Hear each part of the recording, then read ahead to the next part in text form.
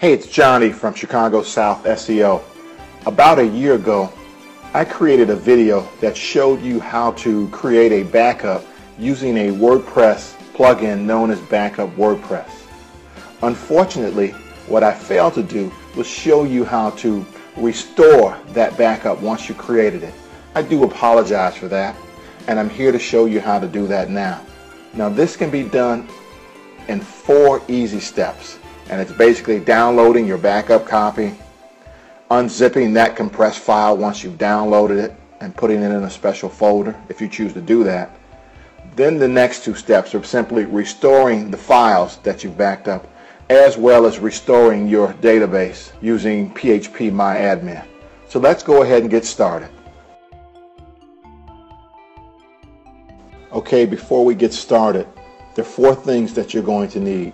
The first thing you're going to need is a file transfer protocol. In this video, we actually use an add-on, a Firefox add-on called FTP. You're also going to need a zip program, such as Unzip or 7-zip. You're also going to need access to your website directories. In this video, we use cPanel access. And you're also going to need administrative rights to your WordPress installation.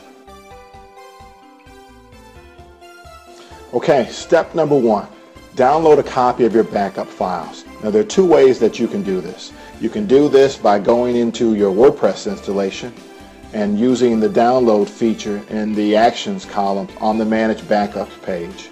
The second way you can do this is using a file transfer protocol program.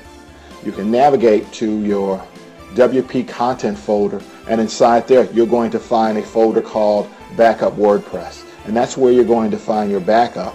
Now, that backup is going to be a zip or compressed file, and what you're going to want to do is you're going to want to download this zip file to your hard drive. Now, one thing you're going to notice in this example is that the easiest way to really do that is to really just download it from your backups folder within your WordPress installation. And that's kind of the way we're doing it on this video. Okay, for step number 2, you will need to unzip the compressed file. You'll need to use that unzipping program we talked about earlier, or a unzipping program such as Unzip or 7-zip, to extract the files. Now, depending on the size of your backup, this can take some time. My file took about 3 minutes to unzip. Now, when the file has been unzipped, you should see the following: your database file ending in a .sql extension, your blog or a series of website files, usually consisting of your WP-admin, WP content, and WP includes folders, along with a host of files ending in .php. And finally, you will see what's referred to as a htaccess file or .htaccess file, which serves as a directory level configuration file. So if you see these files, then you know that your unzip process was successful, and you can move on to the next step. Okay, step number 3, restoring your files via upload or via an FTP program. Using an FTP program, upload, making sure that you overwrite the files listed or the files we talked about earlier. For this video, I am using a Firefox browser add-on called FTP, and that's what I'm using to do the upload from my local drive, where I've got the file sitting, to the location on my server or my installation, my WordPress installation on my server, where my hosting company has directed me or where I have installed them. Now, one thing I do want to note is that I'm uploading my files into my what's called public_HTML folder.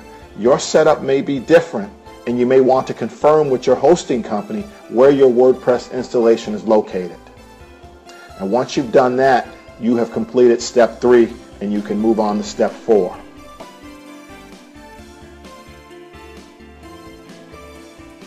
Okay, we're at step number 4, restore your database. I do also want to mention that this is the longest part of the video, but I'd much rather give you a slightly longer video than give you a shorter video and you have trouble with the restoration process. In order to complete the restoration process, you now need to import your backed up database, which is filename.sql. There are a few ways that you can do this. In this video, I do it using a tool called phpMyAdmin, which is a utility that's available within my cPanel in my website install for my hosting service. Note, and I do say note, there are similar tools like phpMyAdmin as well as standalone desktop tools. No matter what you use, you are still going to need to know the ID and the password to access the folder where your database is stored.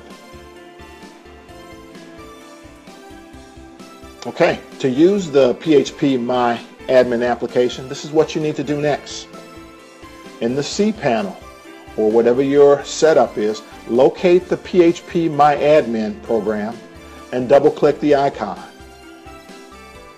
Next, log in to phpMyAdmin using your ID and password and click OK or click Enter. Once inside of phpMyAdmin, click the Databases tab and select the database that you want to restore. Note, for references purposes, you will see a series of tables below. This lets you know that you're in the right place. For the next step, click the Import tab and locate the Files to Import section. Now click the Browse button. You will get a pop-up screen. Now within that pop-up screen, navigate to the directory on your computer or the location you have stored the backup database. So what you want to do is you want to find the location of your file or that file name.sql. Once you've done that, select the database file and then click Open or Go. It's going to depend on your setup. Next, you're back on phpMyAdmin. Go down to the Format section and make sure you have selected the SQL format. Now you can click the Go button just below that and to the right, and your import will start. After the import has completed, you will see the following message, and that message will say import has successfully finished. It will say XX number of queries executed, and it will give you the file name or file, whatever the file name.sql.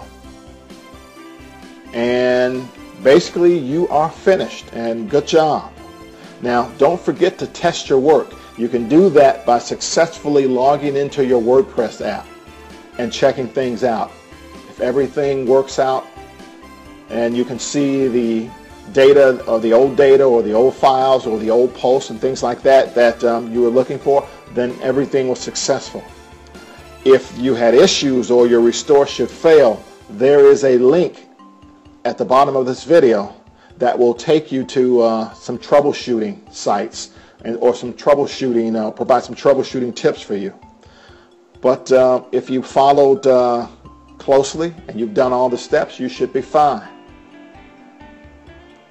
One thing you can do for me, if this video was useful for you, please feel free to share it with friends. Also, I would greatly appreciate it if you would like my Facebook fan page or follow me on Twitter. Well, once again, I hope this has been helpful. This is John from Chicago South SEO.